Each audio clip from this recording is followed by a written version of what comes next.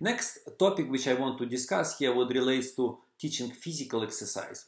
So before, if we think about how Dr. Buteyko and his colleagues were teaching breathing retraining and combined with physical exercise, like what people should do in the area of physical exercise, now certain ideas very important, definitely central ideas like that healthy people should have, according to Buteyko, up to 4-5 hours of physical exercise every day in order to maintain really good health. And that was one of the kind of criteria ideas which can be found in Soviet sources. Another idea would relate to when people are able to start more intensive exercise, like for example jogging.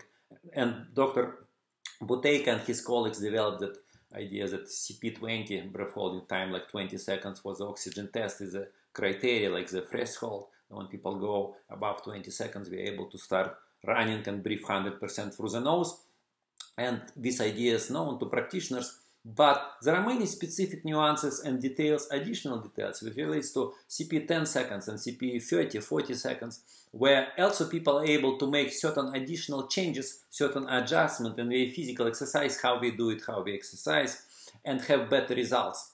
So another effect of physical exercise that actually many of my students, it happened already a long time ago, we started to ask, for example, today I did a lot of exercise, I measured my CP after 2, 3, even 4, 5 hours of like 2 hours of going into a gym, and my CP is low, like what is the problem?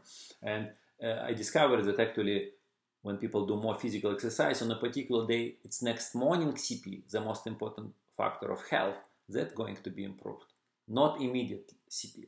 Not the CP which you can measure even few hours after exercise, because after long exercise takes long time to recover.